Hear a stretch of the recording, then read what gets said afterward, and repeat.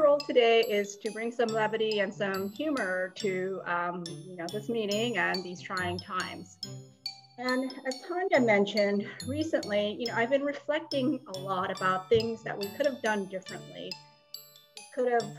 Things we could have done to stop the virus, civil unrest, wildflowers, climate change.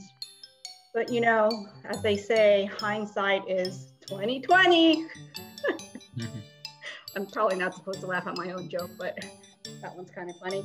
Hopefully it won't be 2021, but it was definitely 2020, a good solid 2020. So I've also been, during these times looking for a new gig, and I love superheroes.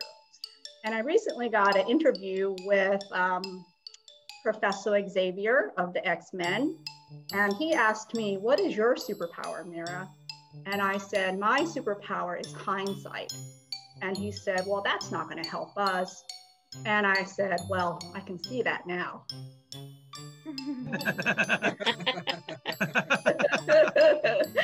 So finally, I obviously didn't get that job, and I'm just kind of, figuring out what to do. So I'm focusing on my hobbies lately. And the other day, I spent over 3 hours making a belt out of herbs. But in hindsight, it was just a waste of time.